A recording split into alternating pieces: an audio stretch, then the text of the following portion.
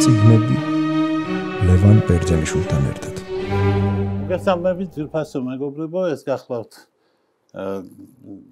რადიო თავისუფლების ნაწილი, ასე ვთქვათ, მისი გადაცემა, რომელსაც ჩვენ უძღვნით ლიტერატურას, ქვია მას წიგნები და ამ გადაცემებში ჩვენ გვაქვს რუბრიკები და ერთ-ერთი რუბრიკაა ნორვეგიული წიგნის კლუბი.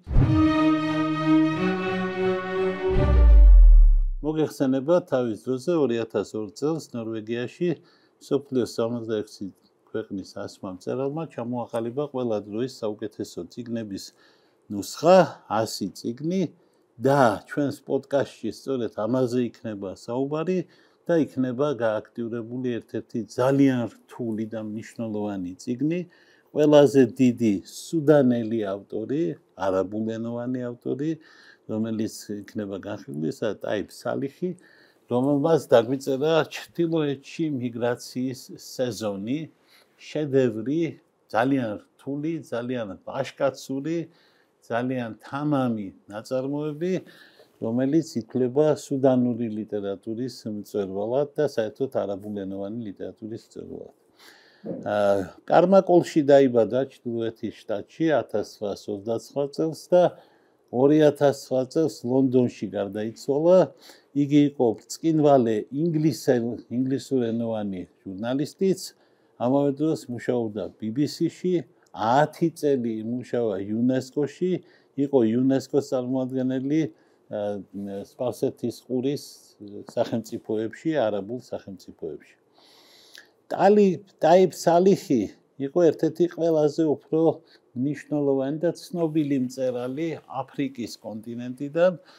მისი ნაშრომები კი საკმაოდ ცუდად იყო ნაცნობი მსოფლიოში, იმიტომ რომ არაბულენოვანი იყო და თარგმანებმა ძალიან სერიოზულად დაიგვიანეს. რაც შეეხება არაბებს, ისინი მას არ გამოსცემდნენ, არ კითხულობდნენ, ვერ გამოსცემდნენ, ვერ კითხულობდნენ, მისი შინაარსის გამო ფაქტობრივად დისიდენტური ლიტერატურა.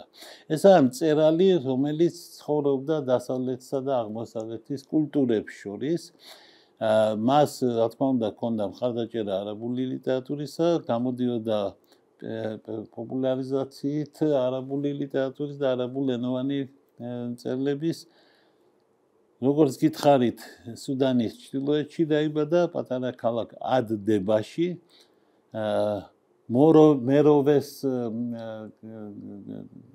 ნაწილში, რომელიც ყოველთვის ცნობილი იყო ცოტა უფრო მაღალი განათლების ცენზით, ვიდრე დანარჩენი არის.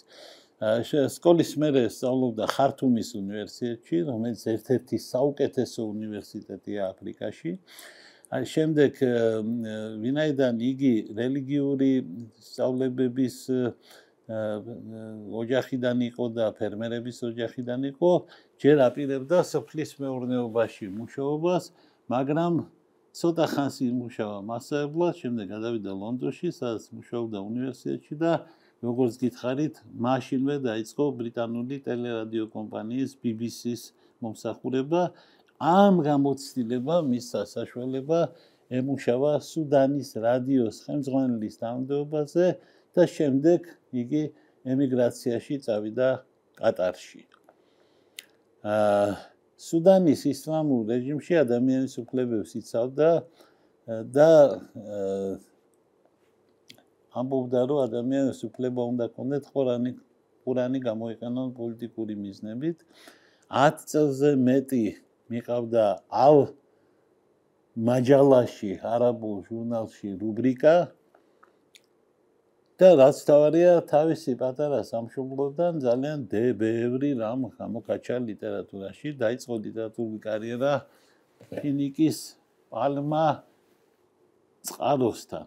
ასეთი ნაწარმოებით, რომელიც გამოქვეყნდა 1953 წელს და 60 წელს გამოქვეყნა კრებული ვად ჰამიდის პალმა. როგორც გითხარით,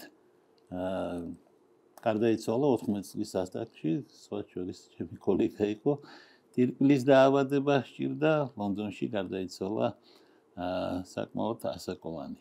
სალიჰის პროზა ყველაზე უფრო ცნობილი მსოფლიოში არის მისი რომანით, რომელსაც ქვია ჩრდილოეთში მიგრაციის სეზონი, რომელიც თარგმნილი არის მსოფლიოს 20-ზე მეტ ენაზე და 2001 წელს არაბეთის აკადემიამ, ლიტერატურის აკადემიამ დაასახელა უმნიშვნელოვანეს არაბულ რომანად მე-20 საუკუნეში. იგი შედის მე-20 საუკუნის საუკეთესო წიგნების ასეულში და იგი როგორც ხედავთ შედის ასევე მსოფლიოს ყველა დროის საუკეთესო წიგნების ასეულში. ტაიიბ სალიჰი 4 რომანის ავტორია და გარდა ამისა არის რამდენიმე მოთხრობის კრებულის ავტორი. ის ამავე დროს ცნობილი ჟურნალისტია და რამდენიმე პოლიტიკური წიგნიც აქვს დაწერილი. საერთოდ იგი ძალიან ცნობილია როგორც პოლიტიკური მწერალი, რომელიც თავის ნაწარმოებებში განიხილავდა კონფლიქტს აღმოსავლეთსა და დასავლეთს შორის, ასევე კოლონიზატორებსა და დაპყრობილებს შორის, კოლონიებსა და კოლონიზატორებს შორის, მაგრამ უპირველეს ყოვლისა ეს მწერალი ცნობილია თავისი ფსიქოლოგიზმით, რომლითაც არის გამშვალული მისი რომანები. არ არსებობს უფრო დიდი არაბი მწერალი ფსიქოლოგი, ვიდრე არის ტაიიბ სალიჰი. მაჰფუზთან შედარებაც არ ხდება ხოლმე, მაჰფუზი გაცილებით უფრო, ასე ვთქვათ, საერთაშორისო მწერალია და ეს უფრო არაბი მწერალია. მიუხედავად იმისა, რომ ეს უფრო ახლოს იყო ინგლისთან და მუშაობდა ბოლოს BBC-ში. მისი ნაწარმოებები და მისი ენა ძალიან ხშირად უფრო პოეტურია, ვიდრე პროზაული. მისი ნაწარმოების გმირები კი ლაპარაკობენ ჩრდილო-სუდანურ დიალექტზე, არაბული ენის ჩრდილო-სუდანურ დიალექტზე და ასევე იხმარენ სიტყვებს, რომელიც მხოლოდ არაბმა და არაბეთის პატარა ხალხებმა იციან, ამიტომ ძალიან ხშირად არაბებისთვისაც კი იგი ლექსიკონით არის მის წიგნები აღჭურვილი. პალმა ვადხამიდისა თავის პირველ კრებულში, რომელიც 1960 წელს მიეკუთვნება, რომელიც დაწერილია დრამატული მონოლოგების სახით, სალიჰი იკვლევდა თანამედროვე ცხოვრებას სუდანის სოფელში. მისი გმირები იბრძვიან კორუფციასთან და იქაურ გარემოსთან, სიძველეებთან და ყოველთვის არის ნაჩვენები ეს ერთად ცალკე აღებული ოჯახის მაგალითზე. ძალიან ბევრი საინტერესო ნაწარმოები მოიყარა თავი, სანამ არ დაწერდა თავის ამ მთავარ რომანს, რომელსაც ქვია ალ-ჰიჯრაჰ ილა ალ-შამალ, ანუ ჩრდილოეთის ჰიჯრა, ჩრდილოეთის მიგრაცია, ჩრდილოეთის მიგრაციის სეზონი, კლასიკური პოსტკოლონიალური არაბული რომანი სუდანელი მწერლისა ტაიიბ სალიჰისა, რომელიც გამოქვეყნდა 1966 წელს. ესაა რომანი, რომელმაც მას მსოფლიო სახელი მოუტანა. იგი პირველად ბეირუთში გამოქვეყნდა, უნდა გითხრათ, რომ იყო დრო, როცა ბეირუთი იყო აღმოსავლეთის პარიზი და იქ ქვეყნებოდა, იქ იყო ჟურნალები, იქ საბჭოთა და ანტისაბჭოთა და რუსული ჟურნალებიც კი იბეჭდებოდა, ბეირუთის ჟურნალ ჰივარში გამოქვეყნდა. განსაკუთრებული ყურადღება რომანში ექცევა ბრიტანული კოლონიალიზმის გავლენას და ევროპის თანამედროვეობის გავლენას აფრიკის სასოფლო საზოგადოებაზე და გამოხატულია ევროპული კოლონიალიზმის როგორც მაფორმირებული რეალიზმის, ასე ვთქვათ, სისასტიკე სუდანურ საზოგადოებაში. არაბული ლიტერატურული აკადემია, რომელიც დამასკოში მოღვაწეობს, უწოდებს ამ რომანს საუკეთესო რომანს არაბულ ენაზე მე-20 საუკუნეში, ასე რომ ეს არ არის შემთხვევითი ნაწარმოები. მაუსიმ ალ-ჰიჯრაჰ ილა ალ-შამალ, ასე ჟღერს არაბულად მისი სათაური, ითვლება ძალიან მნიშვნელოვან შემოbrunების მომენტად პოსტკოლონიალური ნარატივის განვითარებაში, რომელიც აღმოსავლეთის და დასავლეთის დაპირისპირებაზეა აწყობილი. რომანი თარგმნილი არის, როგორც გითხარით, 20-ზე მეტ ენაზე.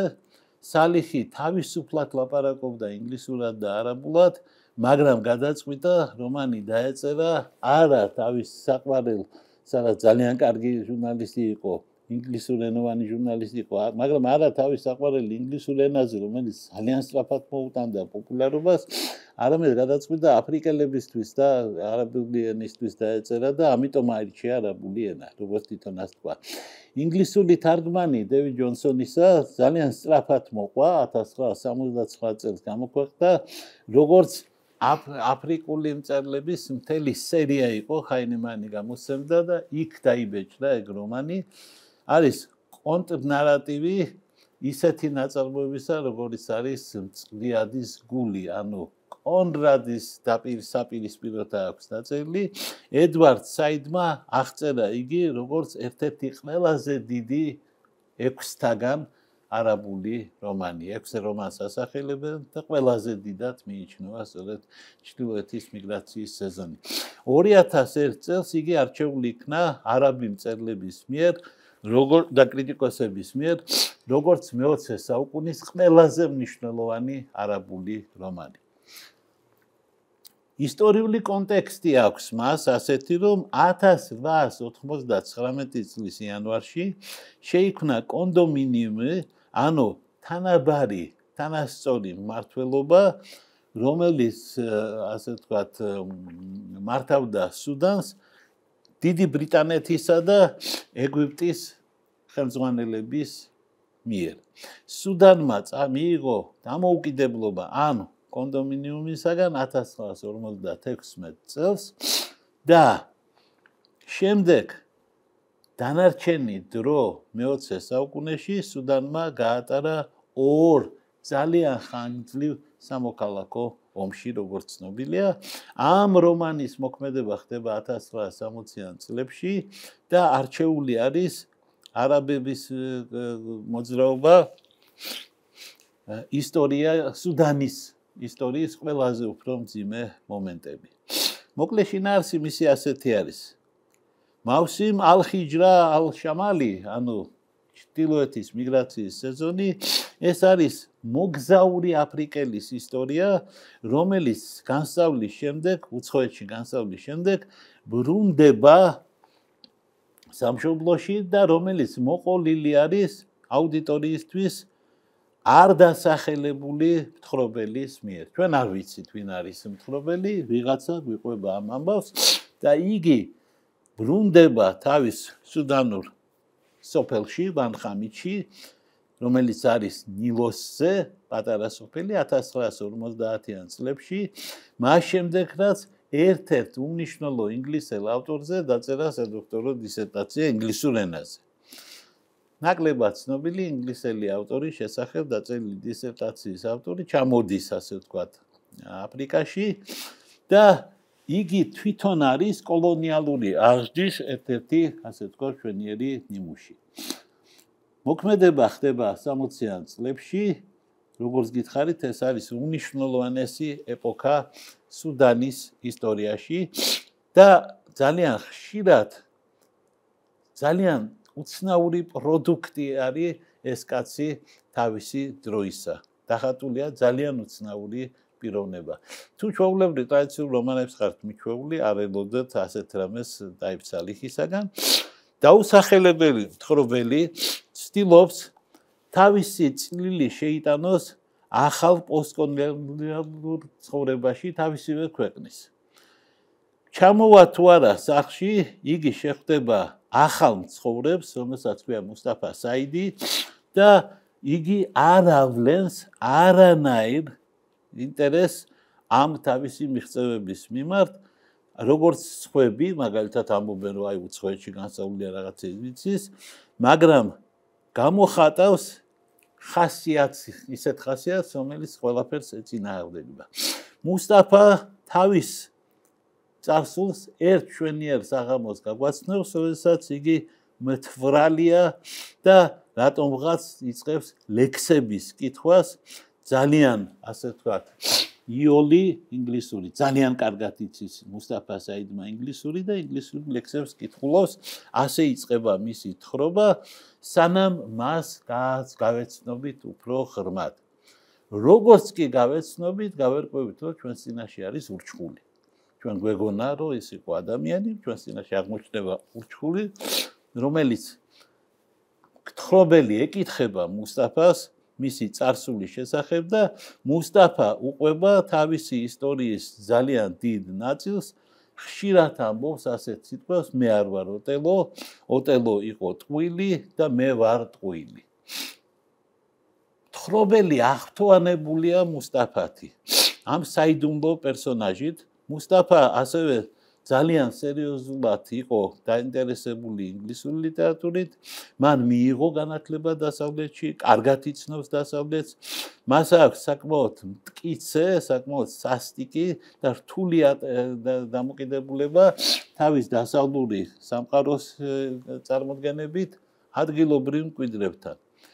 მისი მოუსვენარი წარსულის ისტორია, მათ შორის ევროპაში და კერძოდ მისი რომანები ბრიტანელ ქალებთან წარმოადგენს რომანის ცენტრს.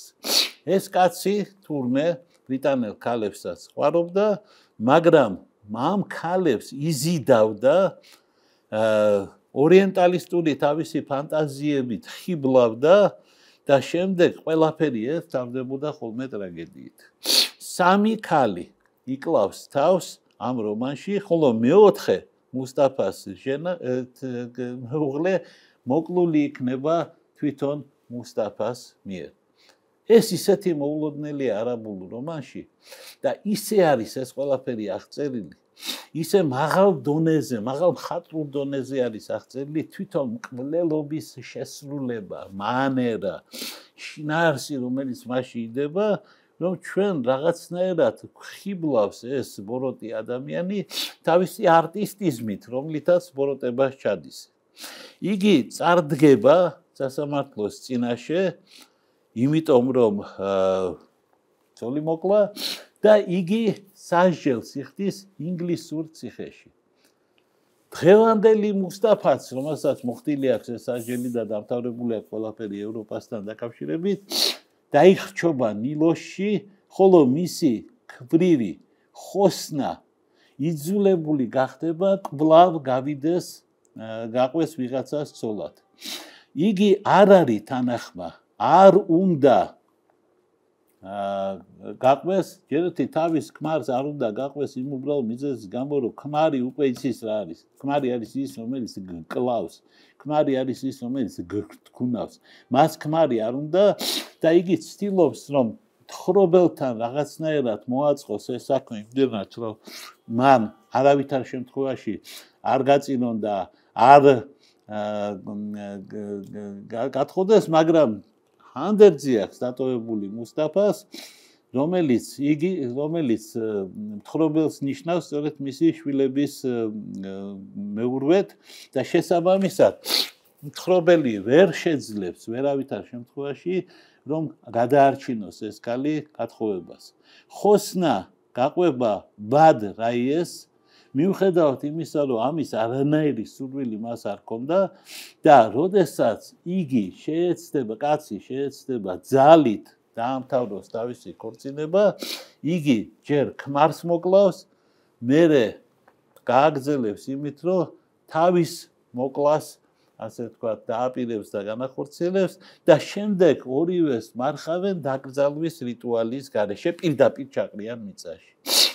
მუსტაფას ყოფილი ცხოვრების ისტორია ინგლისში და მისი შედეგები, რაც მოხდა სოფელში, მის ირგვლივ რაც მოხდა, ეს ყველაფერი გავლენას მოახდენს მთხრობელზე, რომელიც ბოლოს და ბოლოს მივა გონების სრულ დაკარგვამდე. ანუ ჩვენ გვაქვს ძალიან უცნაური რამ ფოლკნერისეული, ნელ-ნელა ვხედავთ, რომ ნაწარმოების მთხრობელი შეიშლება და მისი ტექსტი აირევა.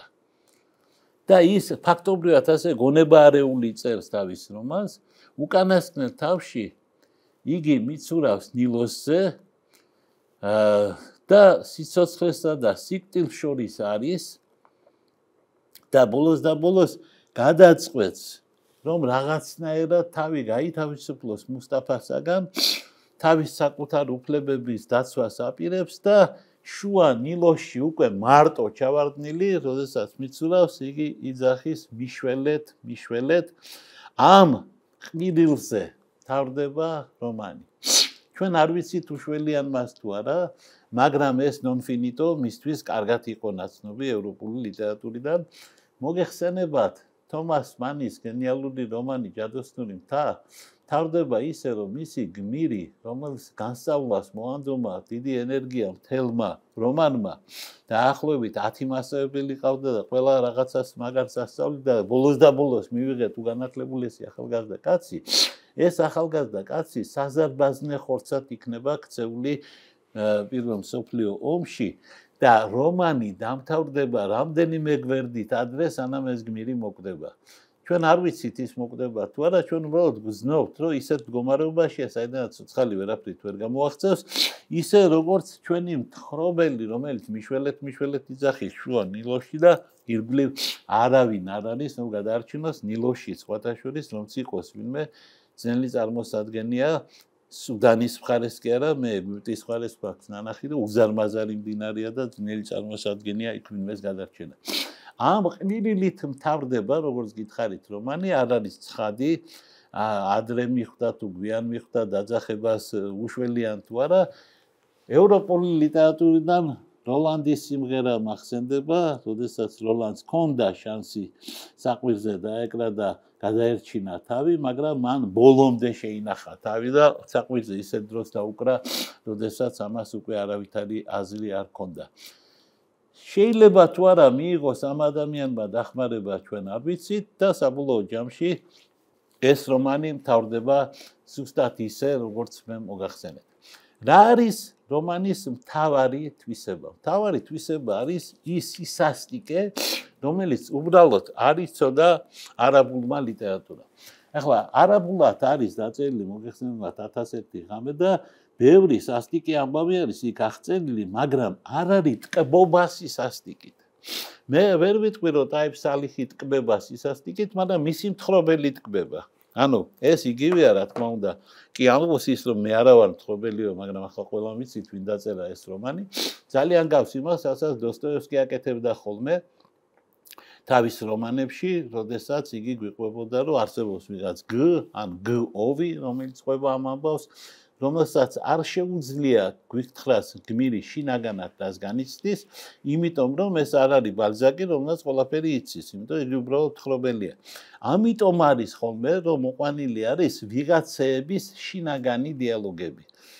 ოღონდ ავტორი კი არ იხედება შიგნით, ეს დიალოგი უნდა ამოთქვას პერსონაჟმა, უნდა ილაპარაკოს. ამიტომ უფრო დრამას გავს და უფრო ტრაგედიას გავს ეს რომანი, ვიდრე საკუთრივ პროზას. ამ თვალსაჩინით არაფერი მსგავსი არაბულ ლიტერატურაში არ არსებობს. მე ვფიქრობ, რომ პოეტური სიმაღლის, ვაჟკაცობის, პოეტური ოსტატობის, მხატვრული ოსტატობის, პერსონაჟების ხატვის, ფსიქოლოგიზმის თვალსაჩინით ძალიან ბევრ ევროპელ მწერალს შეშურდებოდა ამ შესანიშნავი არაბულენოვანი სუდანელი მწერლისა, რომელზეც მიჭირს თქვა, რომ იგი არაბი მწერალია, კი ბატონო, არაბულადაა დაწერილი, მაგრამ აშკარა არის, რომ დასავლელი ადამიანი მოქმედებს აქ. ჩანს არა მარტო ის, რომ BBC-ში ნამუშევარია, არამედ ისიც, რომ ევროპული ღირებულებები მისთვის უმნიშვნელო არ არის. შემთხვევით არ არის ნახსენები არც ჰამლეტი, არც მეფე ლირი, არც ოტელო, რომელიც ტყუილია და მე ვარ ოტელო, მე ვარ ტყუილი, ამბობს ჩვენი გმირი. ანუ ყველა შემთხვევაში ჩვენს წინაშეა ადამიანი, რომელიც ძალიან სერიოზულად, ძალიან მნიშვნელოვნად გამოხატავს ევროპული განათლების ახალი ადამიანების ბედს აფრიკულ ქვეყნებში. ანუ აფრიკელებმა მიიღეს თავისუფლება, მიიღეს შანსი განათლებისა, იქ აფრიკაში ხართუმის უნივერსიტეტი არავის არ ყოფნის, ამიტომ გარბიან ევროპაში იქ იღებენ განათლებას და როგორც წესი რჩებიან ევროპაში და ამერიკაში, მაგრამ არიან ერთეულები, ტაიიბ სალიჰის მსგავსად, რომელიც სწორედ ევროპული გამოცდილებით ბრუნდებიან აფრიკაში, ცდილობენ ჩაეწერონ იქაურ ცხოვრებაში, ზოგიერთი ცდილობს ჩაეწეროს პოლიტიკურ ცხოვრებაში, ზოგიერთისგან მწერალი დგება ტაიიბ სალიჰი ყველაზე მნიშვნელოვანია ამათ შორის. მე მინდა გითხრათ, რომ დასაფასებელია იმ 66 ქვეყნიდან შერჩეული 100 მწერლის მცდელობა აფრიკელებისთვის და განსაკუთრებით არაბულენოვანი მწერლებისთვის მოეპოვებინათ ადგილი. მე ვფიქრობ, ეს უფრო მნიშვნელოვანია, ვიდრე ის, რომ ტრადიციული სპარსული ლიტერატურა არ იყო დავიწყებული და საადი და მაგალითად რუმი მოხდნენ ამ სიაში. მე ვიტყოდი, რომ არაწყენდა 1-2 სხვა სპარსიც მომხდარიყო და ერთი ქართველი აუცილებლად, მაგრამ ასე მოხდა. მოკლედ, არაბები წარმოდგენილი არიან 2 არაბულენოვანი რომანით. ამ 2 რომანიდან ერთი საკაცობრიო რომანია მაჰფუზის ჩვენი ეზოს ბიჭები, ხოლო მეორე აშკარად ევროპელი არაბის დაწერილი რომანი, გაევროპელებული არაბის დაწერილი რომანია, რომელმაც შეიტანა არაბულ ლიტერატურაში ის, რასაც მაგალითად მიუძღვნა თავისი შემოქმედება დიდმა ფრანგმა პოეტმა, როდესაც ბოროტების ყვავილები დაწერა, ბოდლერს გულისხმობ. აი ბოდლერმა თუ ბოროტებაში დაინახა ბოროტების სპეციფიკური ესთეტიკა და დაინახა, ასე ვთქვათ, სალიტერატურო ფასი ბოროტებისა, ისე როგორც დოსტოევსკიმ შეძლო და სტავროგინის სახით, სხვა პერსონაჟების სახით ჩვენ გვაჩვენა ბოროტება, რომელიც ესთეტიკურად უმაღლეს დონეზე, როცა თვითმკვლელობა ნიშნავს, რომ კაცი წავიდა შვეიცარიაში, ან სვიდრიგაილოვი წავიდა ამერიკაში, როცა თვითმკვლელობა ნიშნავს მოგზაურობას, აქაც ჩვენ დავინახეთ, რომ სისასტიკე, 3 ქალის თვითმკვლელობა, 4 ქალის უმკვლელობა, ხანგრძლივი ჯდომა ევროპულ ციხეში და ამ სასტიკი გამოცდილებით აფრიკაში და კერძოდ სუდანში დაბრუნება ნიშნავს სრულიად ახალი ტიპის რომანებს. ამიტომ შეიძლება ითქვას, რომ არც ერთ არაბულ წიგნს არ მოუხდენია არაბულ ლიტერატურაზე ისეთი გავლენა, როგორიც მოახდინა ტაიიბ სალიჰმა. ამბობენ, რომ დოსტოევსკის გავლენა რო არის მსოფლიო ლიტერატურაზე, განსაკუთრებით ამერიკულზე და ევროპულზე და ავსტრიულზე და სამხრეთ აფრიკულზე, დაახლოებით ასეთ გავლენაზეა ლაპარაკი ტაიიბ სალიჰის მხრიდან. დიდი ხნის მანძილზე მის ქვეყანაში მისი რომანი არ იბეჭდებოდა. ანუ მან გაიარა დაახლოებით ისეთი გზა, როგორც პორტუგალიაში გაიარა ჟოზე სარამაგუმ. დაახლოებით ასეთი გზა გაიარა მან, მაგრამ ბოლოს და ბოლოს მან იპოვა თავისი აღიარება. დღეს სუდანელი ვინმე თუ შეხვდათ სადმე ევროპაში ან ამერიკაში, მე მყავდა სუდანელი მეგობარი პროგრამაში, რომელსაც ერქვა რეიგან ფასელის პროგრამა. იგი სუდანიდან იყო, ჩემი მეგობარი სალიჰი ერქვა, სალიჰი იყო გვარად სხვა შორის ისიც, ოღონდ ტაიიბი არ ერქვა. სალიჰი ერქვა. აი ეს კაცი, რომ ჩვენი თანამეგობრობის წევრი იყო, იმალებოდა, იმიტომ რომ მის სამშობლოში რო გაეგოთ, რომ ამერიკული კონგრესის ფულით იგი ამერიკაში იმყოფებოდა, მას არაფერი კარგი სამშობლოში არ ელოდებოდა. თუმცა ბოლოს ჩავიდა და ახლა უნდა ვთქვა, რომ იგი სწორედ სუდანის რადიოს ხელმძღვანელია, ანუ ხელმძღვანელობს იმ რადიოს, რომელშიც ტაიიბ სალიჰმა იმუშავა, ნათესავი არ არის, მაგრამ მე მკვიდრე აშკარად არის ტაიიბ სალიჰისა. მინდა ვთქვა, რომ სუდანი იქნება დღეს თუ ეგვიპტე იქნება, თუ იქნება ლიბანი, თუ იქნება ლიბია, ყველგან განვითარდა მწერლობა, ყველგან სერიოზული შედეგებია და ასე 21 საუკუნის ლიტერატურული შედევრები თუ შეიკრიბება სადმე მსოფლიოში, არ არის გამორიცხული, რომ მათ რიცხვში რამდენიმე მნიშვნელოვანი სუდანელი ავტორიც აღმოჩნდეს. ერთ-ერთ ავტორს პირდაპირ უწინასწარ მეტყველებენ, რომ იგი ტაიიბ სალიჰის ბედს გაიზიარებს, იგი ახლაც მუშაობს ინგლისში, კერძოდ BBC-ში, ტელევიზიაში ერთ-ერთი პროგრამა მიყავს აფრიკის თვალით, დაახლოებით ასე არის, აფრიკული თვალით, დაახლოებით ასე შეიძლება ითარგმნოს და რა თქმა უნდა, ძალიან საინტერესო არის, ისევე საინტერესოა, როგორც იყო ტაიიბ სალიჰი. შეგახსენებთ, ეს იყო საუბარი ტაიიბ სალიჰზე, სუდანელ კაცზე, რომელიც სუდანში დაიბადა, ნილოსის პირას დაიბადა, რომელიც ტემზის პირას გაიზარდა, რომელმაც 20 წელი იმუშავა ევროპაში, მათ შორის 10 წელი BBC-ში, 10 წელი იუნესკოში, ამის შემდეგ შინ დაბრუნდა და ძალიან უცნაური რომანი დაუწერა თავის თანამემამულეებს არაბულ ენაზე. მე მგონი ეს ერთადერთი არაბული რომანია, არაბულენოვანი რომანია, სადაც ამდენი მკვლელობა და ამდენი სისასტიკეა აღწერილი. და საიდანაც არ კეთდება დასკვნა, რომ არაბები თუ ევროპაში განათლებიან, აუცილებლად სასტიკები გახდებიან. ასეთი დასკვნა არ კეთდება, მაგრამ მინიშნება არის, რომ უნდა არსებობდეს არაბული კულტურა შეურეველი ევროპასთან, იმიტომ რომ ევროპიდან მათ ტექნოლოგიების ცოდნის გარდა კიდე სისასტიკის ათვისებაც მოახერხეს. ეს არის თუ არა მწერლის ხაზი, მე ვერ გეტყვით. მე ვიგრძენი, რომ ასეთი რამ იქნა თქვამია, მაგრამ მწერალს ამით რისი თქმა უნდა, მართალი გითხრათ ვერ გეტყვით, იმიტომ რომ როგორც ჟურნალისტი, იგი ყოველთვის ლიბერალურ ღირებულებებს ატარებდა, ამიტომ ძნელი სათქმელი არის, როგორც რომანისტი, რას გულისხმობდა. ერთადერთი რამ შემიძლია გითხრათ, როდესაც ეს წიგნი გვექნება ქართულ ენაზე, ჩვენ გვექნება კიდევ ერთი must read, ანუ აუცილებლად წასაკითხი წიგნი. ჩვენ გქონდა სერია 50 უნდა წაიკითხო სანამ ცოცხალი ხარ, სადაც ირკვეოდა, რომ ოდისეა უნდა წაიკითხო და ილიადა არა, მე თანახმა არ ვიყავი არასოდეს ასეთი დაყოფებისა, მაგრამ ნამდვილად არსებობს წიგნები, რომელთა წაკითხვის გარეშე ცხოვრება არ ღირს. ეს ერთ-ერთი ასეთი წიგნია, ამიტომ ყველას მოგიწოდებთ, იგი არის შესანიშნავი ინგლისური თარგმანით, როგორც გითხარით, არის რუსულად თარგმნილი, არის ფრანგულად თარგმნილი, როგორც გითხარით, ყველა ძირითად ენაზე თარგმნილია. არ ვიცი ქართულად მზადდება თუ არა მისი გამოცემა, მაგრამ როცა კი იქნება, ყურადღებით წასაკითხი წიგნი გახლავთ. დიდი მადლობა ყურადღებისთვის.